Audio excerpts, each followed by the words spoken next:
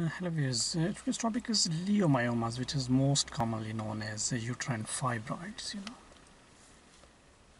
So uterine fibroids are the non-cancerous growths of the uterus that often appear during the childbearing years.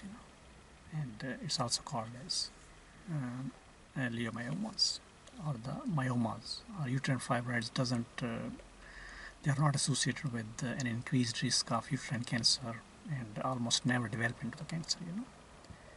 And the fibroids ranges in the size from the seedlings and undetectable by the human eye to the bulky masses that can distort and enlarge the uterus. And you can have a single fibroid or multiple ones, and in extreme cases the multiple fibroids can expand the uterus so much that it reaches the rib cage. And the many women have the uterine fibroids sometime during their lives, and but the most women don't know they have the uterine fibroids, as they don't have any symptoms.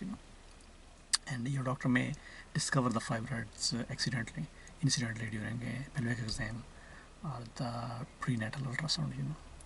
Thank you very much for watching this video. If you need more information about any disease, any medical condition, you can visit our website www.diseasesandtreatment.com, and please do not forget to subscribe this channel for more informative videos every day. Thank you. Goodbye.